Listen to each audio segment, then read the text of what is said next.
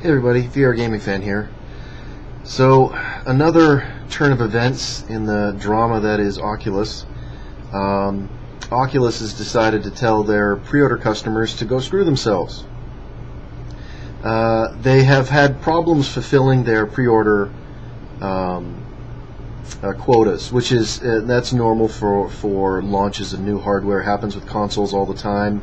Vive is having some difficulties filling their pre-orders as well, and that's fine. That's not their fault. You know, component shortages, things happen. But even though they haven't fulfilled all of their pre-orders, they are sending a bunch of units to retail stores to sell to the general public before fulfilling all of their pre-orders. And when their pre-order customers naturally were upset and complained, Oculus's response was, go buy one in a store and cancel your pre-order. Classy.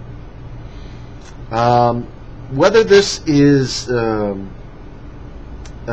indicative of Oculus's business practices from the beginning,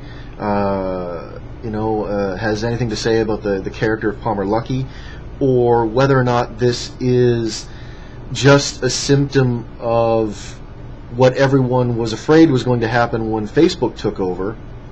As we all know, Facebook is slimy as hell. Regardless of whether this is a recent change in their business policies or whether this has been an issue from the beginning with them, it's an issue. It's a major issue. It shows that they have a complete lack of respect or loyalty or gratitude to the people that have supported them from the beginning, the people, the hardcore fans of the technology that have driven the technology, that have allowed them to get as far as they have,